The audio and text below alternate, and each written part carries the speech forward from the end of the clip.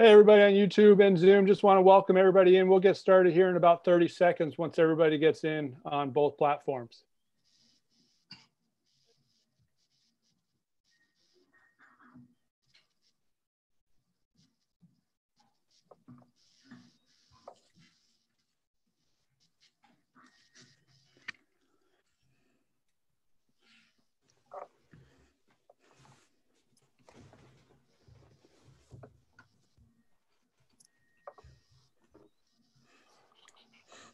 Hi, everybody. Welcome to our USA Hockey webinar series presented by BioSteel and Pure Hockey. Really excited to have a great guest on today. Actually, two great guests. Ken Martell, he's our ADM Technical Director. He's been on the program hosting for a couple of times, so he's pretty much knows the ins and outs. And then really even more excited to have John O'Sullivan. And John O'Sullivan, just want to welcome you to the podcast. Hey, thanks. Thanks for having me on, man. Appreciate it. Hey, just want to say that it seems like, you have 167 podcasts with the Changing the Game project. I feel like I know you way more than you probably know me. So listen to everyone and really excited to have you on and just dive deep into, coaching. Well, people say it's weird to hear my voice without the intro music now. We'll plug it in. Dave, for those that don't know John within our youth hockey realm, John's a widely recognized figure within the sort of NGB, the coach development across multiple sports. People have referred to John's work, and he's affected more than just the sport that he started in. So tremendous reputation. We're hoping that now we get a chance to share him with a wider hockey community, and he can talk about the things that he's been on, but in his journey. But a longtime coach. That's where you started in soccer, John? Still coaching. I got 12 and 13-year-old boys right now, which I would say that middle school is my sweet spot. It's what I enjoy the most, like age-wise of coaching kids. Well, but you've got experience at a lot of different levels, though. Yeah, I mean, I and it's funny how it connects me to hockey too. I've coached everything from 5-year-olds through NCAA Division I, and that was at University of Vermont. And so, obviously, hockey is the big sport at UVM, and my office door was right. Like you walk out my office door, across the hall, and into Gutterson Ice Rink. And so many great players, legendary hockey coach at that time, Mike Gilligan there. And but I had like this first row seat to like some of the best pickup hockey games you could ever watch, right? I'd sit there, eat my lunch, and watch Marty St. Louis and John LeClaire and Aaron Miller and, Tim Thomas and all these guys just playing pickup hockey and going, this is pretty good. And people are like, you're like watching the Olympics here. Like, holy cow. So yeah, all connected, but everything from high school to NCAA Division I to youth and everywhere in between. Yeah. Well, and I think that's what makes your background so interesting is because you were a longtime coach. And a lot of us, we get into coaching because we love being around the kids and doing those things, but you've branched out into so many other areas. Like I think we first got exposed to you with your TED Talk. And I looked today, 376,000 views. Cool. So it's getting up there. It's pretty popular TED Talk within the youth hockey community. How did that all come about? So, back in end of 2011, I was kind of burnt out on the coaching. I'd really I was running organization. I wasn't coaching much, and coaching was kind of an afterthought. And I was pretty burnt out. And so I decided to take a step back, and I wrote this book, Changing the Game, and started up a blog around it. That's kind of how Changing the Game project got started. And, the blog started becoming pretty popular, way more popular than the book. And because I was doing research, and I like to research. And so I'd write some stuff, have a thought, let me go down that rabbit hole, see if I can find something to back it up.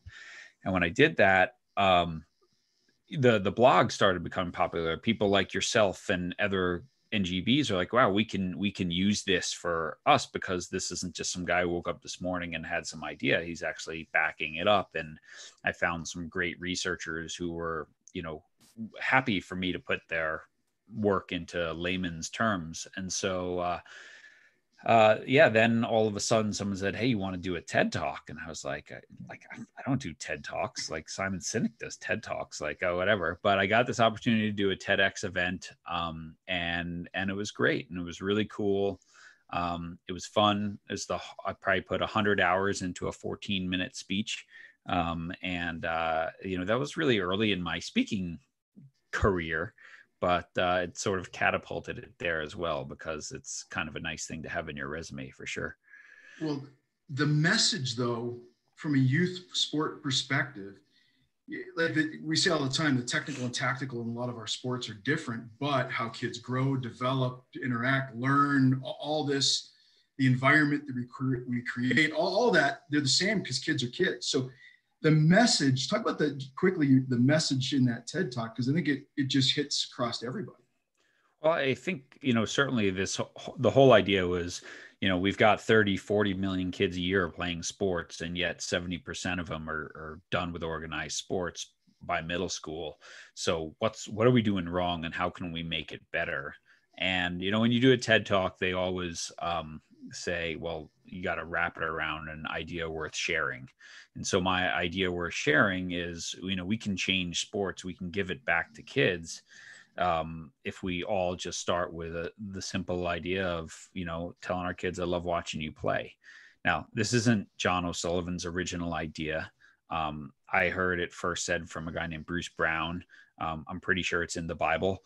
Like, these are old ideas, loving your kids, but, that just resonated with people, and it still sticks. Like, people like, oh, you're the I love watching you play guy. I'm like, I hope you're the I love watching you play guy too. Like, so anyway, that's how it went. And it was a simple message that was sticky, and people still remember to this day. And I think a little bit timeless as well. So hopefully it keeps getting a few views. Again, impacting kids every day with that message. And it's something simple for us as adults to grab onto, right? That's why I think it resonated with so many of us across NGBs. Now, you've written a couple books. Yeah. And full disclosure, I never got around to reading the first one. But I am super excited about the second one, because now you've gone down this journey and you've been exposed to so many coaches across all different sports. And you've been able to take a lot of that information and wrap it in. So tell us a little bit about the second book here. So my last book, which came out, in December here of 19, is called Every Moment Matters. And it was really a coach's book. The first book I wrote, it was applicable to coaches, but it was really a book for parents on how you can help your kids create the right sort of mental state to perform their best.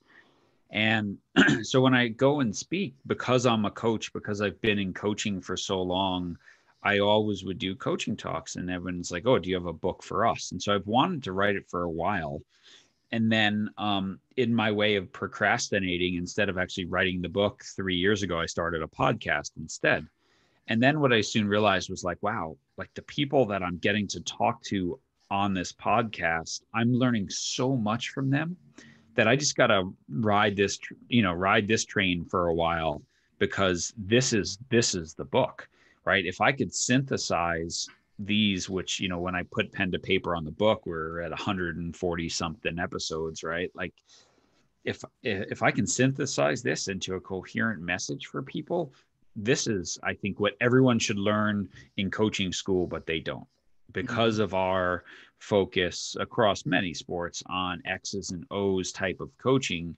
We miss this part of it. And so I don't think, you guys can correct me if I'm wrong. Like, I don't think there's any coach in the world who has internet access who's like, I can't find any drills.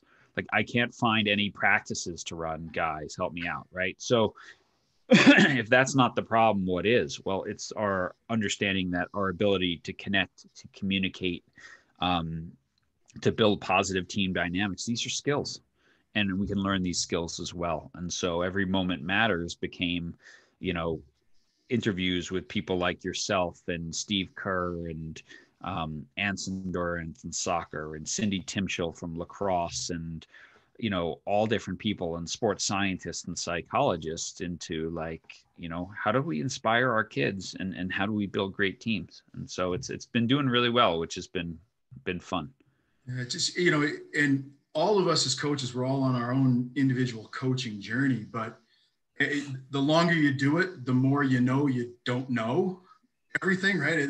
You just, and to be able to collect information from so many coaches that put their heart and soul into it like that, where they can help coaches at a grassroots level maybe shortcut a few things, to think about the right things, because it isn't about the X's and O's all the time. It's about that environment that we create. Yeah. And I think as well, coaching is it's a interesting profession in that oftentimes we don't ask for help because it's viewed as a sign of weakness, right? That I don't have all the answers. And yet this word coach, right? Every, business executives all have coaches. Everyone has coaches, right? And the whole point of getting coaching is someone to give you feedback, to take you from a place that you've never been before, to a place you've never been before. And yet sometimes when we become a coach, then we don't get coached anymore, right? And so it's a really interesting thing that there's that resistance. But what I found is that coaches from grassroots level all the way up to a lot of college coaches I work with, like, they just need someone to bounce ideas off of. And sometimes having someone outside of your sport to bounce the ideas off of is the most powerful thing, because you can be the hockey guy and I can be the soccer guy. And so the ego over who knows more about their sport is gone, right? And now we can meet in the middle, and the middle is coaching, I think, right? That's coaching. Everything else is training, right? Training is sports specific. Coaching is much more generic, I think. And there are similarities in what we should be attempting, right, as coaches. And I did skim a few of the chapters in the book, and a couple kind of jump off the page just in the chapter titles, like, and that like you can already go, oh, I can relate to just the title. And the first one was great on paper. Crap on ice. Yeah. Crap on grass. Crap on ice. Yeah. So switch grass for ice. And I think any youth coach can go, oh yeah, I get that. Right?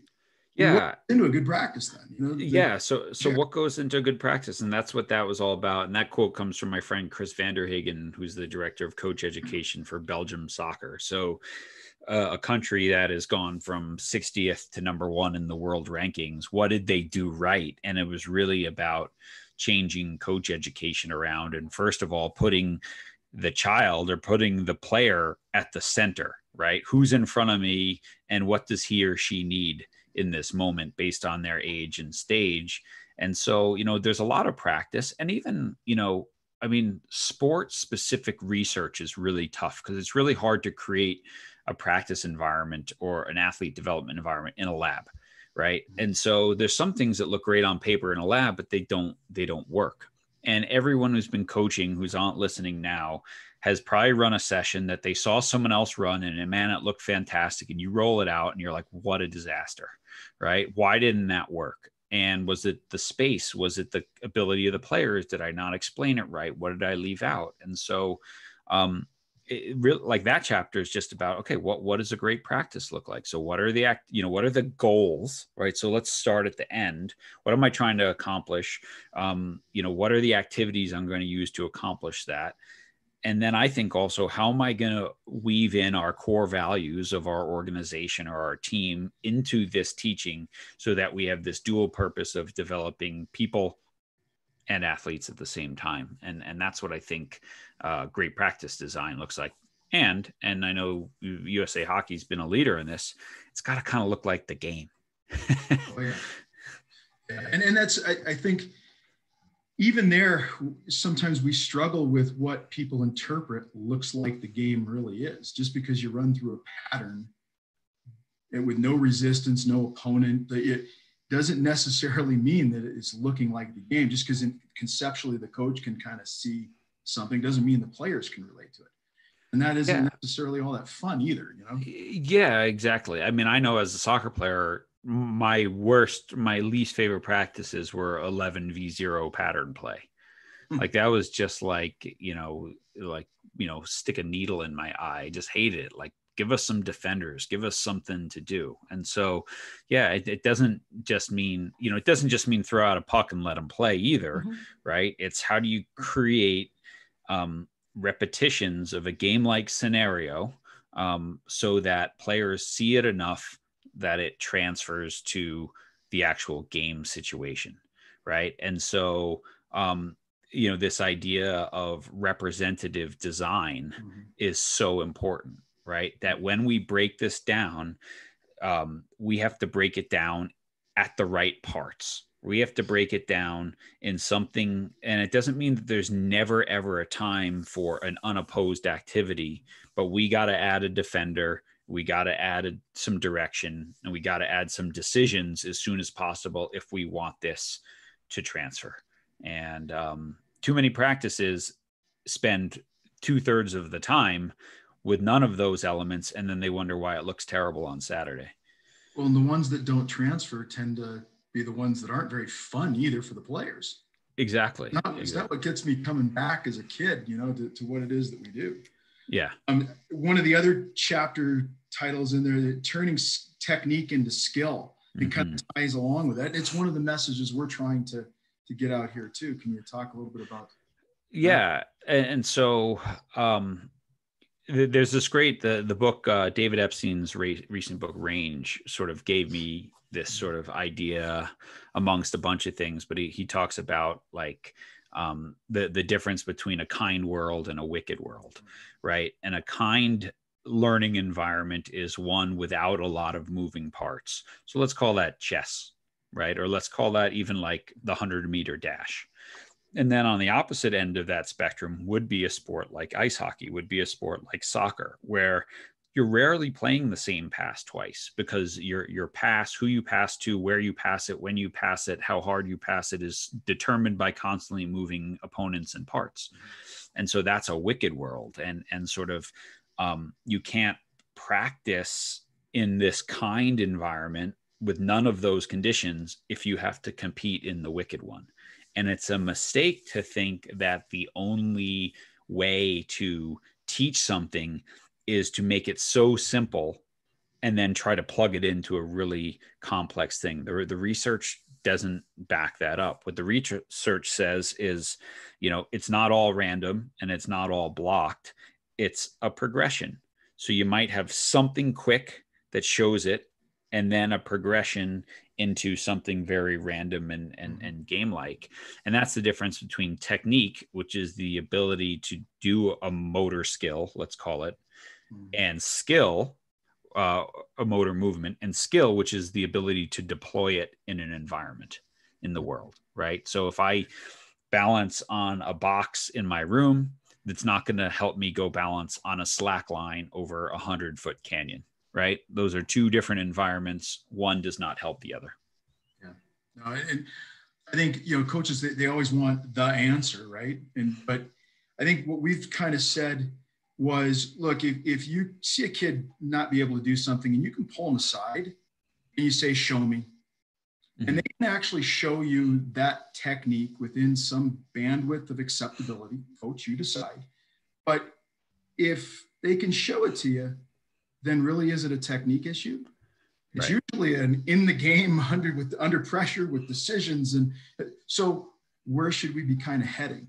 Not more necessarily blocked, isolated, but let's start getting them in there. Yeah, they can perform the motor movement, but before they got that puck, have they picked their head up and scanned? Do they have their head up when they have the puck? Like all these sort of things, right, is the reason. And hockey, much like soccer, is not necessarily, I might be getting out of my comfort zone here to make this claim, but I would say soccer it's not a game of technique. It's a game of understanding space. And if you're good at finding space at the right time, you're going to be, and then you have the technical skill to receive a pass and shoot or whatever, you're going to be good. And hockey's very similar, right? They're both invasion sports. Yeah. Nets to defend, next attack. We have direction. All the same things. It's create. How do you create 2-on-1s? How do you, the patterns the tactics that we're using are very, very similar. Yeah, exactly. Small differences, and there's no out of bounds, no place to hide in our sport. Like yeah. Guys, sorry. Yeah. That's okay. Sorry. But they're very similar in how we would train, and how the things that coaches would think about between the sports are very, very similar. Yeah, I think there's a lot you can learn from each. And certainly I think USA Hockey's done a great job with ADM and using ice space efficiently is a great model for, okay, how can we use our coaching staff and our space efficiently, that kids are moving and doing different things and getting to play as efficiently as possible? Because ice is maybe the most expensive thing, but there's certainly people out there paying a couple $100 an hour for lighted synthetic turf fields too. Mm-hmm. So yeah. Oh yeah. So again, you've had these podcasts, you've got the book, you've been around all these. What are maybe one or two aha moments for you, either during your podcast dealing with coaches, or things you took for the book that you just go, that was gold. Like, wow, that just flipped the way I think. I'm sure there was some things along those lines. Yeah, I mean, definitely. One for me was, I'll give a couple. Like, one was, I think my last trip to Colorado Springs, I was there working for USA Wrestling, and got to spend some time with Terry Steiner, who's the women's national team wrestling coach.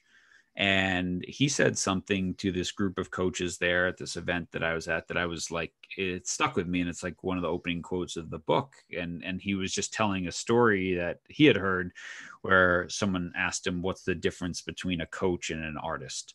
And we're like, oh, I don't know. He goes, well, an artist can throw his work out at the end of the day and start again, and a coach can't. And so that's kind of one of those aha moments for me, right? Like, mm-hmm. We don't get to pick and choose what kids remember. We don't get to start over again. So we have to be really intentional. So the word intentional and influence, right? Those are words that I use a lot. Number two, when Jerry and I had Steve Kerr on our podcast, was just a great moment, as he told us this story, how when he got the Golden State Warriors job, and he went and visited Pete Carroll, and he wanted to create this culture like the Seahawks, the music, the positivity, the everything like that. And so Pete Carroll called him into his office and said, well, Steve, how are you going to coach your team? And he's like, well, what do you mean? Like, what offense, what defense? He said, no. You won 5 championships as a player. You've been around the game. You got that part. He says, what's it going to feel like when people walk into your gym? What's it going to feel like when they come to work? And Steve's like, I never really thought about that before. I thought this kind of happened. And that was Pete Carroll's big takeaway. Is like, no, this is the foundation. This is the most important thing you have to do. So go home and come up with like the 10 things that are most important to you, and then cross off the bottom 6 and come up with 4 that you want your everyday program to feel about. And so the 4 for the Golden State Warriors, right? 5 NBA finals in a row, 3 championships, was number 1, joy, right? We play a sport, all right? Number 2, competitiveness. We're trying to win. Number 3, compassion, like, what we need to be a great supportive family. And number 4, mindfulness, because that's what he'd learned from Phil Jackson and stuff. And he said, this is what it's supposed to feel like every day. And I think that's such a great lesson as a coach, of like, I got to know what it's supposed to feel like every day. And if I get too far from that, I got to pull it back in. And I think for those of us who work in the youth space, certainly if it gets too far from enjoyment, something's not right. Yeah. Hey, John, I wanted to ask you, I watched a lot of your podcasts or listened to it, but you talked about asking the players to answer the question, one thing that the coach doesn't know about me, or how do you phrase that? Yeah. So I got that. There was a book written by a teacher who worked in an inner city school, and she said, you know, I'll teach these kids better if I know more about them. And so she had them complete the sentence, and it turned into this big Twitter hashtag, which then turned into a book. And it was like, one thing I wish my teacher knew about me that would help them coach me better. And so I just turned that into one thing that I wish my coach knew about me that would help them coach me better is ... And super cool, because the responses that you get, you know, and I say, like, don't tell me, you know, work on my left foot. Like, I'll figure that part out. Tell me something I might not know. And so this is when you learn that kids' parents are separated, that dad has cancer and nobody knows, that it's really tough at home. And I've had coaches, you know, share with me that they've done that with their teams, and they found out that one of their families was homeless, and they didn't know that. They were living in a van, right? They saved a kid who was thinking of suicide because she actually wrote that in the answer there. I'm not sure that it's worth going on here anymore. And he was able to get her help. And so that sort of insight into your players enables this one-on-one connection that is like, that's the most powerful part of coaching right there. If you can connect with that human being in front of you and let them know that, you know, you're in it for them, then, you know, the sky's the limit. Yeah, and I think that goes hand in hand with what Dr. Jerry Lynch says about the power of one, or the rule of one. I'm sorry. Can you talk about that? Yeah. So this idea that we use the rule of one person, one comment, one time can change someone's life forever. And people ask me, well, what's a rule of one moment for you? And I'm like, hey, when I was in 11th grade and I put no effort into a paper for my English class, I went to a Catholic school in New York, and, you know, the Franciscan brother Jeff handed it back with a big fat F on it. And I was like, Brother Jeff, like, there's no way this is an F. Like, this is better than other people's papers. Cause I was a good student. He's like, I didn't give you an F based on what they could write. I gave you an F based on what you can write. And this is terrible. And then he's like, now get out of my classroom and don't come back until you decide to give me your best effort, because you are a great writer. Right. And then he threw my books out the window and he kicked me out and whatever, but you are a great writer. Like, that moment there, you know, changed my life in terms of how I saw myself. Right. And that same moment of, you know, you're a crap writer and this is typical for you, could change it as well. Right. So we never know when something like, I'm sure I had other teachers say other things to me, but that one stuck. And so, you know, I've dedicated 2 books to Brother Jeff, you know, and, you know, it is funny because he left the priesthood and he runs, he's a president of a community college. And he looked me up like 2 years ago and he's like, I just saw your TED talk and holy cow, you wrote a book to me. And you know what, here's the thing. He doesn't remember that day. He doesn't remember the thing that he said that changed my life. That's how powerful we are as coaches, teachers. And I think we're always watching, right? You know, they're always watching. Attention, and you never know what you do. Yeah. And it's having that strength lens. Like, he saw what your strengths were and pushed you within, you know, giving you that good compliment. And I don't know if have you heard of the motivational interviewing with Stephen Rolnick? Stephen Rolnick. Yeah. Great stuff. So that really reminds me of kind of the stuff that he says and he talks about, you know. Yeah, versus the deficit detective, I think Stephen Rolnick calls it. Yeah, I love that. Yeah. Mm-hmm. So go ahead, Dave. No, you go. No, it's all right. Okay. So kind of just, I know you had Mark Bennett on a couple of times, and I was really, really interested in his stuff. And, you know, I know you did some online mentoring with him about, you know, performance is a behavior, not an outcome. And I think that really sticks. And I think that's something that, you know, what he did with you. Can you talk about your experiences with him and how that changed you? For sure. I mean, I don't think I've had, you know, this would probably be, you know, you asked about memorable podcast things. Well, certainly the podcast guest who's been on a couple of times and influenced my own coaching has definitely been Mark. And he was just on again a week ago.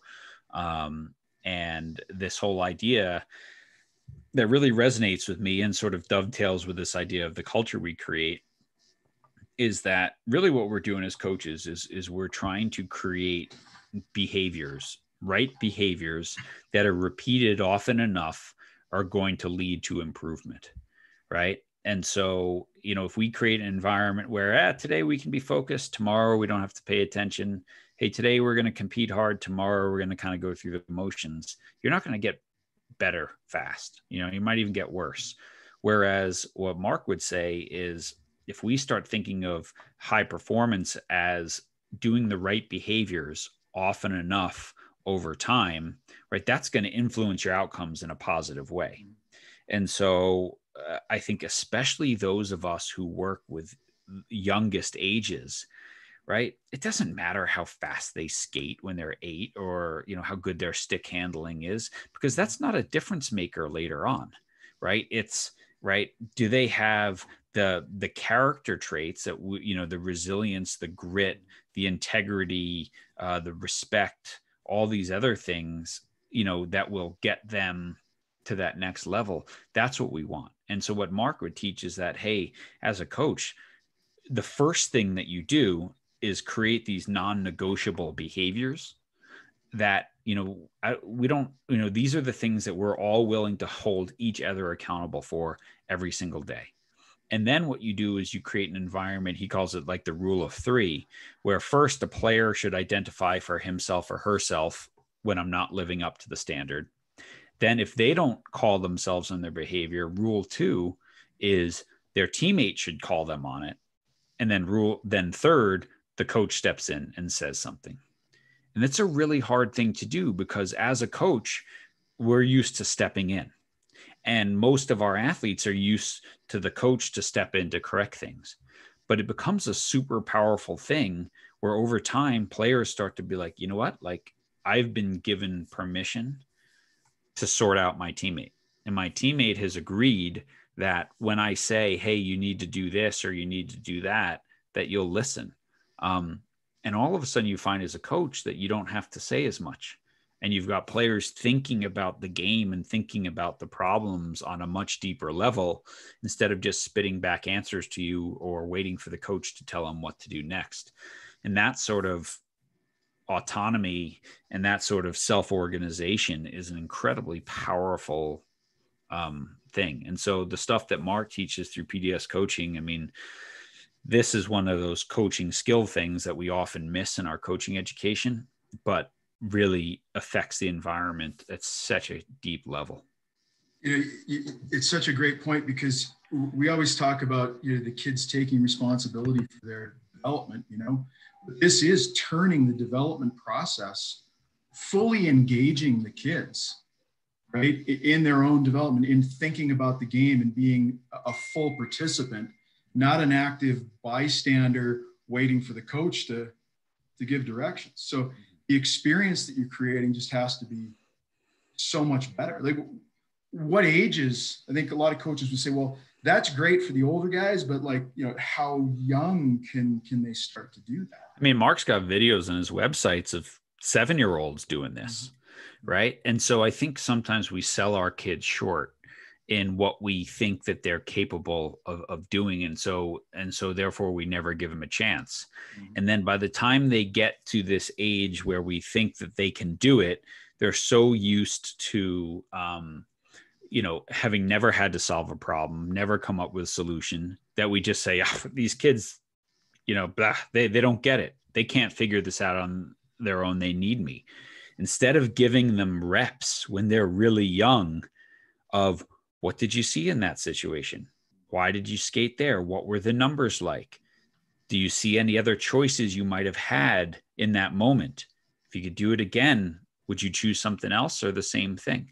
One of the things I love to do at my practice now is after some absolutely fantastic movement series and then, a shot, maybe they miss, maybe they score or whatever, is say, great, what'd you see there? Like, what were your other choices? What else could you have done? Do you agree with the choice you made?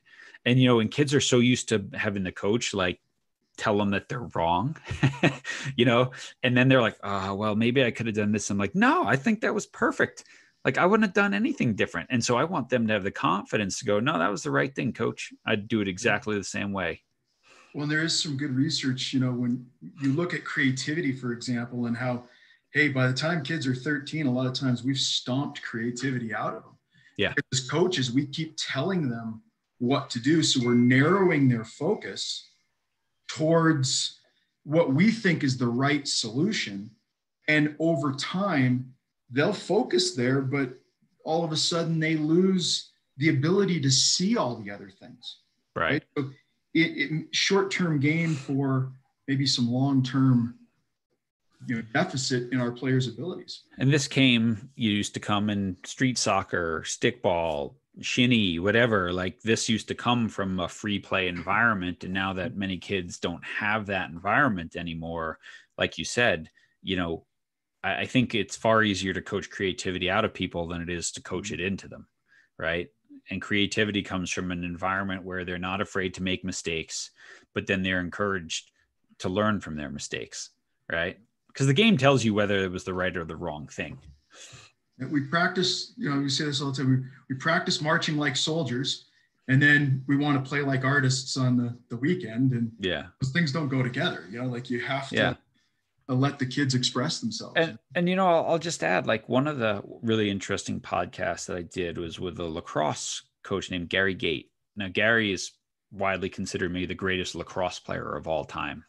And he grew up in Vancouver, BC, and just had this coach who made him and his twin brother, figure it out. And he's like, this coach was so far ahead of his time and allowing us to be creative. And Gary, like, there's rules in lacrosse because of things Gary Gate did, that they created rules to prevent people from doing what he did. Right. And if you look up like him dunking over the cage in a Final Four and stuff, it's unbelievable. And so, one of the things that he talked about, though, is you earn the right to be creative also by practicing hard. So creativity is not just going out there and winging it and missing 20 shots in a row when you should pass. That's not creativity. It's getting 1,000 reps in practice so that when that time comes, you do it. So yeah, Steph Curry, when they're on a 2v1 fast break, he should pull up from 3 a lot because he's really good at it. Shaq shouldn't pull up from 3, and so sometimes we have this outcome bias of like, oh, well, he made it, so it's the right decision. Nah, not really, because statistically, that's more often than not going to be the wrong decision. And so I think that's the art of coaching as well, is helping players recognize if that's the play you want to make, I should see out here on the ice working on that. Right. But don't just try it in the game without trying it in practice a bunch. That's about, again, comes back to focusing on behavior, setting expectation, helping the players, we say change behavior changes their thinking. Mm-hmm. Right? So if we're focusing on the right things, the right message, the right work ethic and all that, then you know what, let it go a little bit, as long as we know you're going to give the effort. Yeah, no, totally. And I think that's as a coach, if you instill the right behaviors, which we might label under character, and then you move them on, you've done a fantastic job, right? Because the right players they'll have that intrinsic motivation to improve their game, to find the extra games, find whatever. But if you give them that bedrock of great character, I've never met a coach who's like, great player, but super high character individual, we don't want him. Well, isn't that what every parent wants for their child?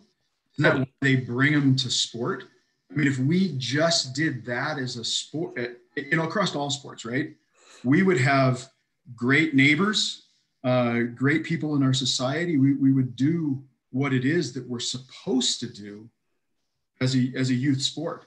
And you know what? The ones that have some ability and are willing to put the extra time and all this, so they'll matriculate to the highest levels. We'll probably have more of them because they have better resiliency and all these other things to do what it is. But at the end of the day, like, this is back to the basics of what we should all be doing, right? Exactly. And starts with, if they come back next year, right? The only one who doesn't get better is the one who doesn't come back. So, that's definitely the key. Well, and that's, we're at an interesting time right now too, because sports have been taken away from a lot of kids. And we had a discussion this morning at a work colleague who took his kid back to the ice rink. It just opened up where they could just get a couple kids out there. They went home and his wife was like, the joy that our son's glowing right now because he got to go see his friends, because he got to go back to an environment that he loves. The reasons why we come back to sport, right? Like that's impactful. And from our end, it's the difficulty right now is people planning and those things, but understanding how important sport is to our children, right?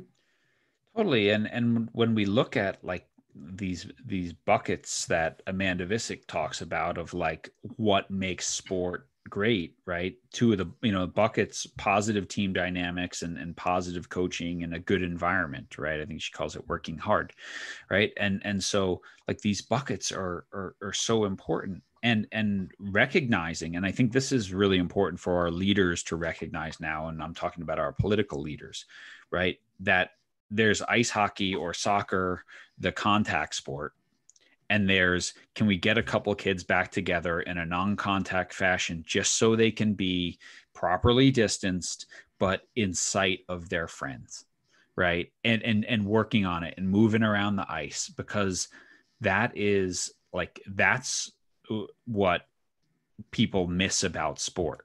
Right. And that's what I think our kids are missing so much now. We can do all the virtual practices we want, and they're better than nothing, but it's still not the same as standing there face to face with your buddy. Yes. Right. Even if you can't give them a fist bump. And so I hope that we'll stage our return to play, not just until we can play a full ice game with checking and fans. We won't have any youth hockey or youth soccer like that. I think would be a mistake because it's neglecting the social emotional needs of kids. Yeah.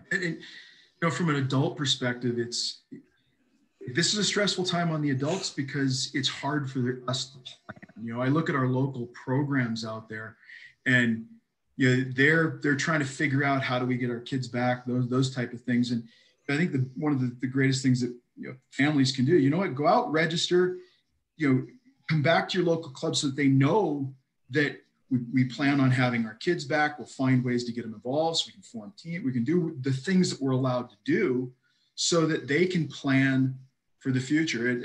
And it's just that positive step, getting your kid back to the ice rink. Again, our colleague could not express the amount of joy his son had. He was just beside himself, beaming, all evening long because he got to go see his friends and be a part of it's an incremental step back, right? And that's what we knew. That's where we're getting to in a lot of places now, depending on where you live, is incremental steps back. And certainly here in Oregon and my county, where we're starting that process, and hopefully within a couple of weeks here, we'll be able to put 10 kids on half a field, super spaced out, and say, all right, let's just do something for 50 minutes where we can tell a joke and laugh and see each other's faces instead of like having someone's frozen face on the screen because they have bad internet.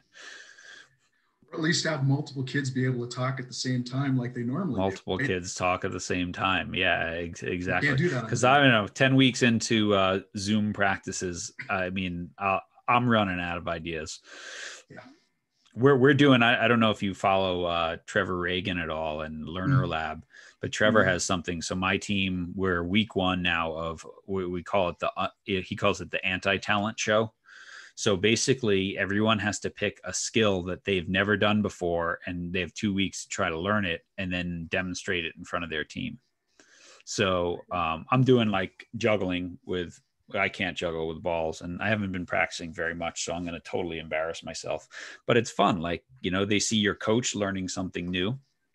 And as a coach, I remember what it's like to learn something new.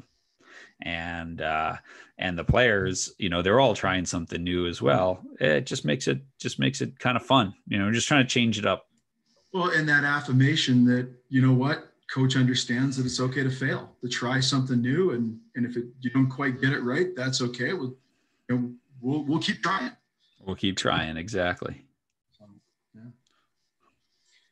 So, John, we have a question from YouTube. And it's, the coach says, my struggle as a parent is finding the balance between supporting and enabling my son to have fun and pushing/challenging him to get better. Do you have any tips on what I can do to find that balance? Yeah, I think that's always the hard part, regardless of sport, right? And there's no perfect answer, because there's going to be times when, it's that little positive push over the edge that gets the kid on the right path. And sometimes that push at the wrong time turns them off. And so I think this comes back to like these three key ingredients of sport performance, which are ownership, enjoyment, and intrinsic motivation, right? So what I say to that parent is you have to be careful that you are pushing your kid to his or her goals and not your goals, right? And so being aware of what their goals are and then pushing towards their goals, right? That they still enjoy it and love it, and that they're intrinsically motivated to do it.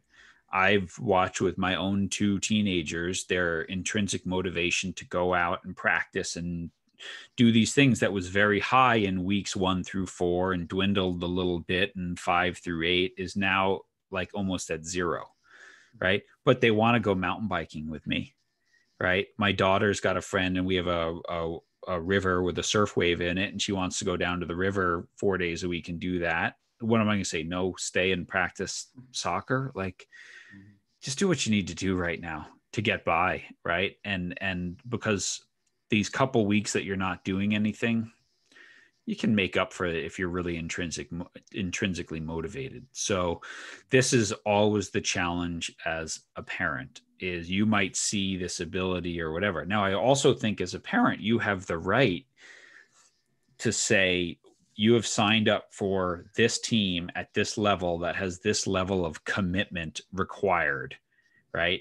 And if you're not going to do X, Y, and Z, then no problem. We'll put you in the house league, right? Because that's the level of commitment that you want to make to hockey.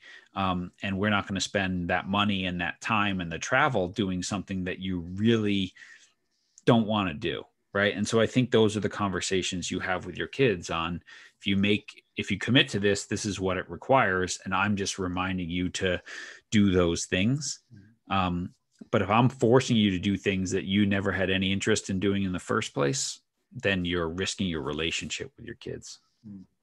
Yeah, that's really good advice. It's and kind of off of that, I know you coach your kids. How do you work and coach your kids? What's some advice you have? I know we have a lot of coaches in our hockey programs that coach their own kids, and I mean, I could bring them in. It's not that pretty all the time,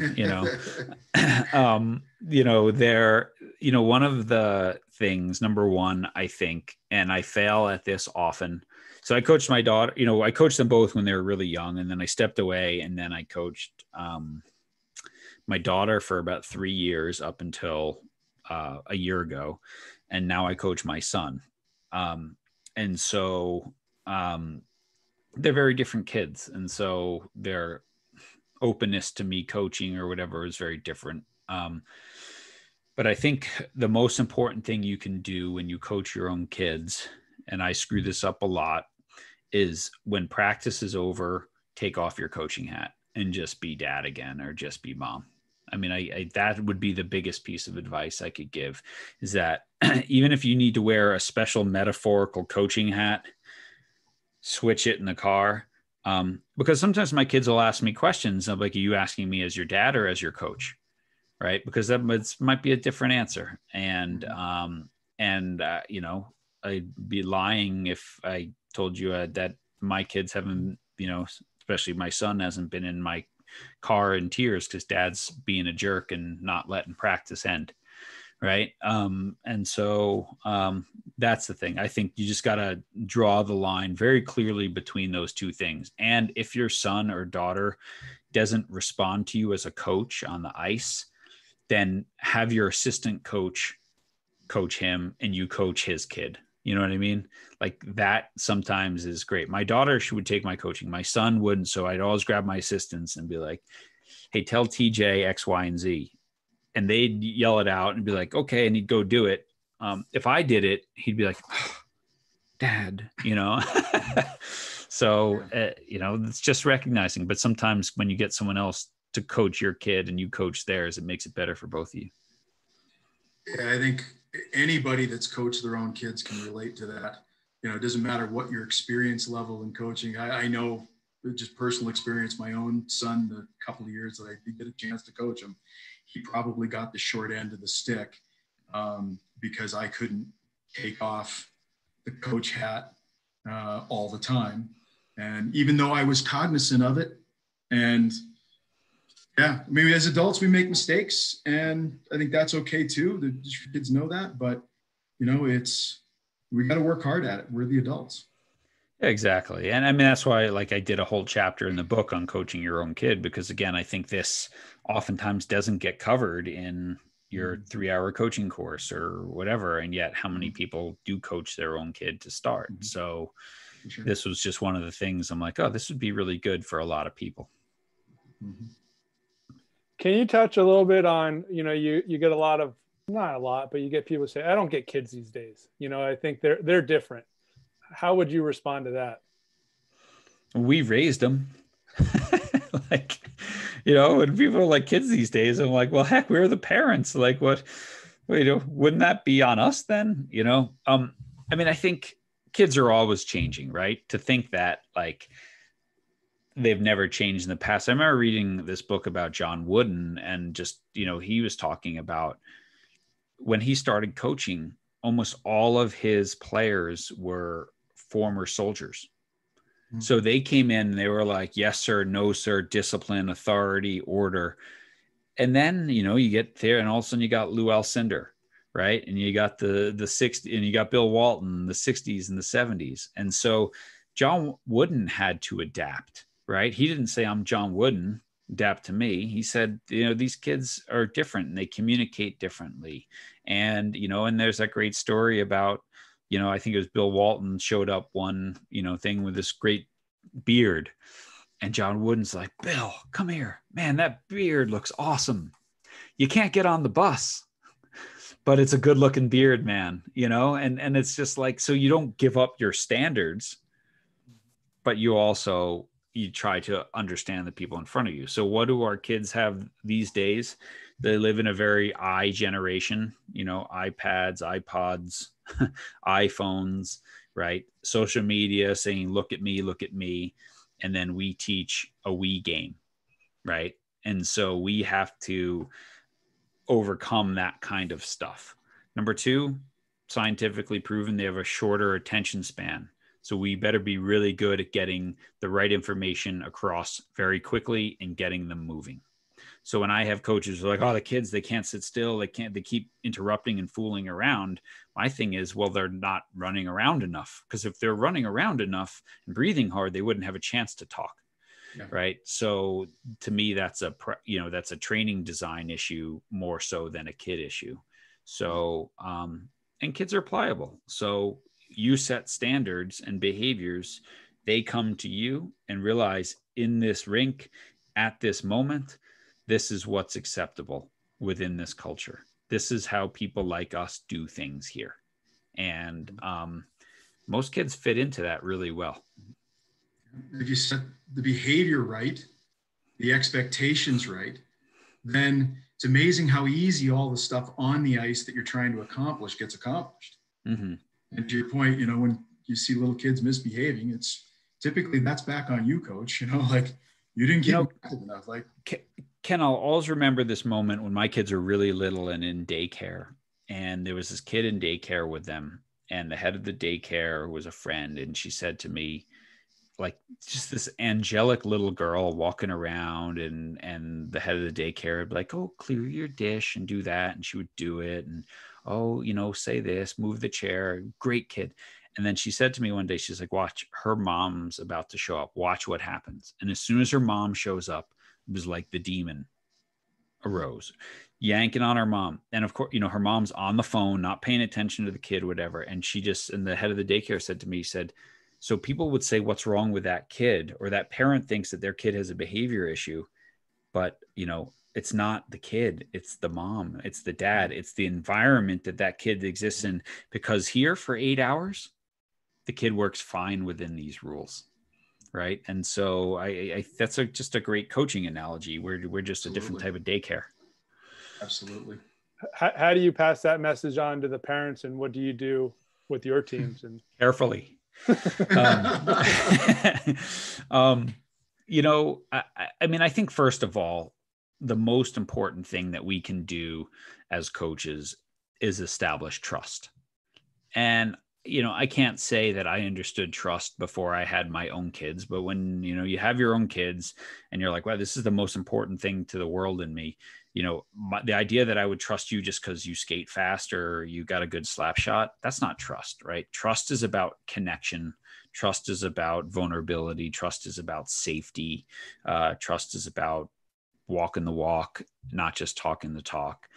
And so if coaches create environments of trust, then parents are more likely to take a step back and let you push their kid, let you be demanding, let you ask more of them. But you also have to have, at appropriate times, an open door, right? So that you can get feedback from that parent of, is this working or not? Or is something not working? And so I think when coaches, close off and say, don't look at me, don't talk to me, don't email me, don't make eye contact with me, there's never going to be trust, right? And that's very, very transactional. But trust is transformational. And so we have to understand that it doesn't matter what level you played hockey at. It doesn't matter all the skills you have. What matters is that you are connected with them. And what I found in a lot of years of doing this is by building that trusting relationship, reaching out to kids through their parents, through a safe sport compliant app like TeamSnap or something. When I do that, what happens is then the parents get back and say, wow, I've been noticing that too. What's going on? Or that's when you get the phone call that says, hey, my kid the last 3 days, hopped in the car after practice and broke into tears. And meanwhile, my last interaction with the kid is a fist bump. See you later. Kid smiling, walking out with his friends. Mm-hmm. So what happened? And I would never know that unless I have this trusting relationship with the parent to tell me something's not right. And of course, something's not right if a kid's crying when they get in their car. And oftentimes it's not necessarily me, mm-hmm. right? It's one of the other kids on the team being mean to them and you don't hear it. And so, that's how I think you work with parents, is you lay out your philosophy, you lay out your expectations, you model the behaviors that you want the kids and the parents to model, and you admit when you're wrong, right? And you open the door at appropriate times for conversations, and you close the door when you have to agree to disagree. And you walk that line differently with every family. But 10%, 20% more work up front usually saves you 90% of the work on the back end when your team starts blowing up because there is no trust. Right. Yeah, that's really good advice. So we want to be cognizant of your time, and we just want to give you, if you have anything you want to tell any of our guests, maybe about your 6-week coaching program. I know on YouTube, we've had 2 or 3 people write in and say how much they enjoyed it and, got so much out of it. Oh, cool. Yep. So we just, Jerry and I, a couple of weeks ago, we were like, okay, how do we cut through all the noise here, right? How do we do something purposeful in this time? Because I think we all know it'd be really easy to be busy. So we're like, okay, well, let's create a 6-week online. Jerry and I and James Leith, we go live once a week. We teach something, a couple weeks on leadership, a couple weeks on culture, a week on visualization and mindfulness. And we teach, and we bring in some of the people live to talk about their experiences and stuff. And what's really interesting is, so we're like, well, let's just do it. There's a lot of noise out there. Let's see, if anyone signs up. And we did the first go around and we ran out of spots. Like, I have 250 spots in my go-to meeting, and we had 270 people sign up. I'm like, whoa. Right. So we're doing it again. And we just started last night. and we already got 240, so I got like 5 spots left, right? And I'm just, it's really cool because, and I thank you for the people listening who said that they've enjoyed it. And I know we've had hockey coaches, lacrosse coaches, tons of sports on there, grassroots to, NCAA champions, right? And that's what's, to me, is really cool, is they're all there taking a deep dive on their coaching, knowing themselves better. And so, yeah, if people are interested, they can still jump on that. They're probably the easiest way to find out if we have spots is just email me, John, JOHN, at changingthegameproject.com. Or I could probably email you guys the link to the thing. And, but like I said, we don't have too many spots left. But it's pretty cool. 1 live session a week. They're all recorded. So if you miss it, or if you live in Sweden and it's 1 a.m., you don't have to come on live.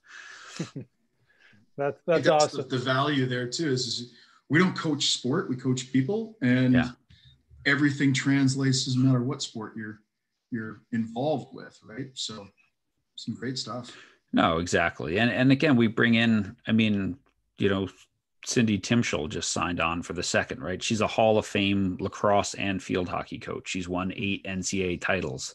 She's there learning and sharing, right? That's cool. So, it's like people like that are sharing their knowledge with all of us.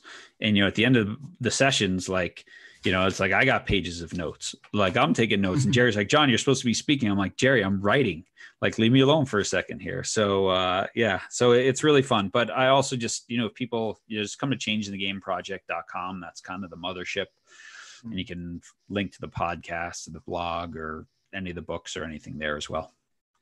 We certainly appreciate what you do in the youth sports space in sharing such a great message with not just people in your sport of soccer, but in all sports. So can't thank you enough. Oh man. Well, I love what you guys do. And, Ken, you and I have had many conversations over the years, and I'm always learning a ton from you guys as well. So thank you for everything and your generosity across so many sports. And I hope we can do this again soon.